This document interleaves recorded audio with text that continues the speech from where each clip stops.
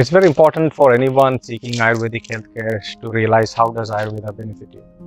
It has very two simple components. One is preventive healthcare. As far as possible, prevent ailments. Well, not always possible, but definitely possible most of the times. And that involves a very selective idea of mindfulness of what you get into, your lifestyle, your attitude aspects, your food aspects, and a whole bunch of areas which can be easily improvised and made better in every possible manner. The second aspect of Ayurveda is curing specific ailments. To what extent, to what degree of success, and these possibilities all are very detailedly mentioned in the science of Ayurveda. Apart from this preventive healthcare and curative healthcare, Ayurveda has a very clear-cut code of conduct for a very positive life in the social life segment.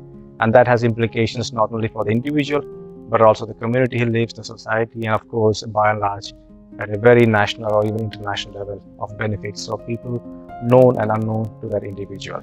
Henceforth, it's more than an individual science, it has a universal appeal altogether.